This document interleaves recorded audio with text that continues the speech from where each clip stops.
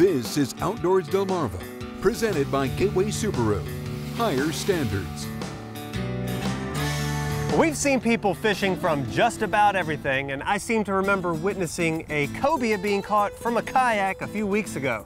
Yeah, but this is the first fishing tournament we've been to where the folks use jet skis as their preferred mode of transportation.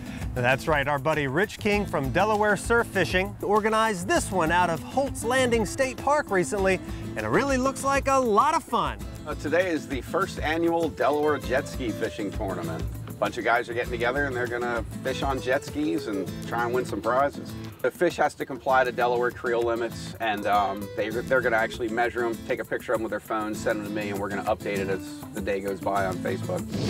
Now, most good fishing tournaments also help raise money for a worthy cause, and the proceeds from this one will go to the Children's Beach House in Lewis, Delaware. We work with kids that have speech, language, and hearing problems, and a great opportunity for kids who would otherwise not have a chance to do sailing or kayaking or swimming, those sorts of things. Now, there's about 10 jet skis signed up for this tournament, and we had a chance to check out some of the cool rigs that were there.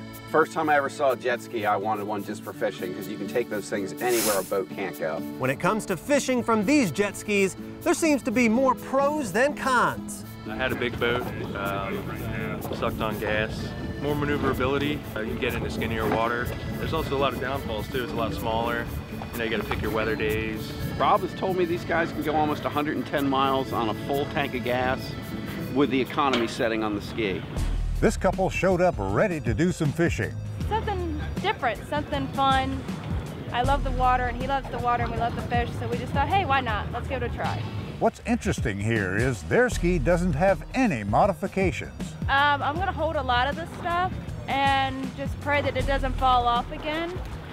We got some rope that we're gonna tie the cooler in at the back, and then I'm gonna hold the bait. If you're looking for flounder, go shallow. They're in the canals, but they're mostly shallow. And before long, they're off.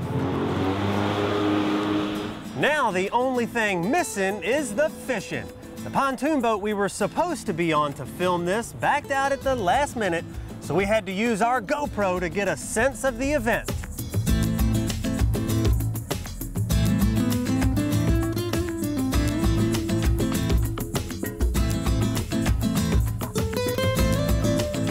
Rich was good enough to send us some pictures, and it turns out the only keeper fish of the day was Jim Toogood's 17-inch flounder. Looks like he took Rich's advice. Yeah, and it was good enough to win some Helly-Hansen gear presented by Mike Duncan as a first-place prize.